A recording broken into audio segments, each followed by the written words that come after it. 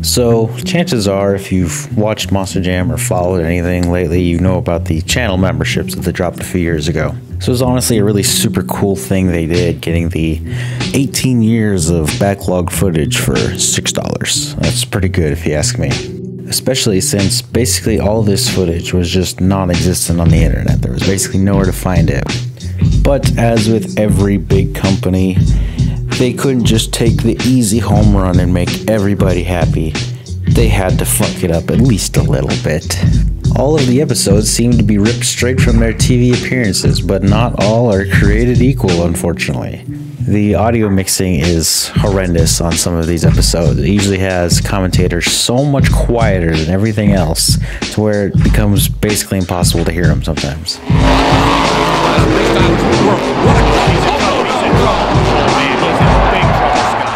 On a few episodes, the audio just cuts out for no reason.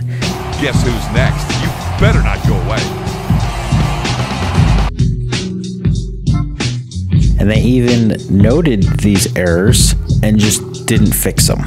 I can forgive some of the earlier episodes for having poor quality because it's just how it was back then. It was not the best quality, but some of these are not the quality. They're just, again, fucking up the mixing so bad that you can't hear anything that's being said. Interesting to see what she can do. Wow, moving ahead there, nice.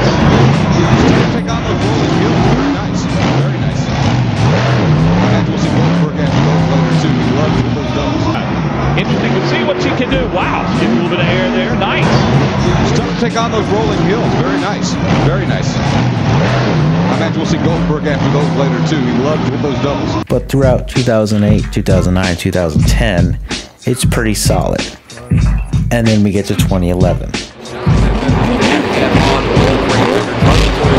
Here we go. After the World Finals, the audio is just consistently awful, with Mark and Scott being way too quiet in basically every episode. The inconsistencies make no sense because Freestyle Part 1 of World Finals 12 is way too quiet. She's going right for it. Oh my! She overdid it. But Part 2 is just fine, so what is happening here? The problem with this being way down in the draw here at 14, 15, 16 truck, you've had the nerve-wracking experience of watching what the other trucks are doing. Now you know what you have to do. However, the most notable fuck-up definitely is seen in 2014, but starts at the 2013 final show in the Metrodome, where they just throw out any regard for quality control.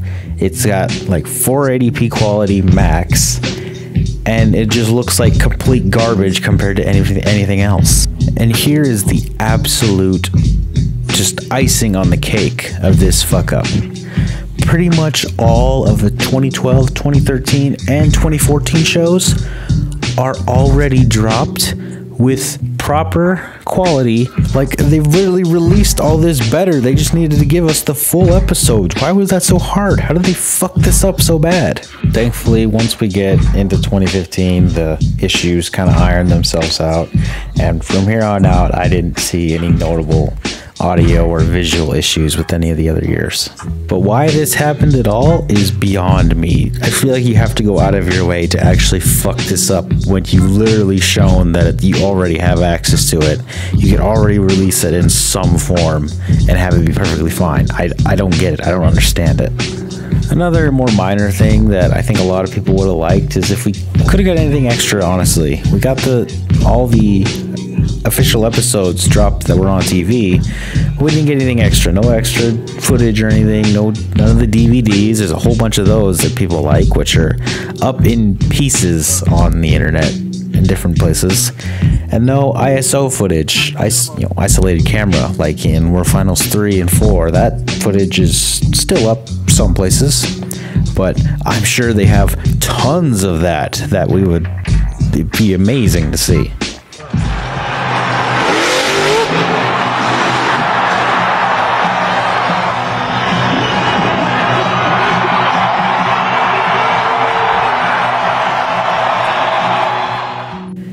And finally, I think everybody wants more 2003 footage.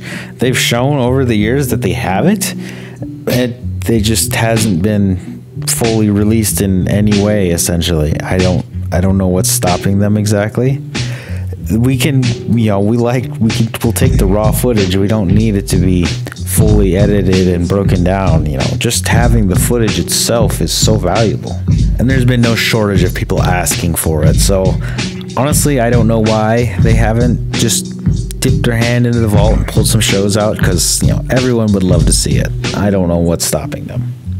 You'd make more money that way. Now, even after all this crap I talked about, I still think that this is more than worth it. Honestly, I got to see so many shows that I hadn't seen since they aired on TV. So if you're a Monster Jam fan, you have to get this. It's more than worth it, but it's also far from perfect.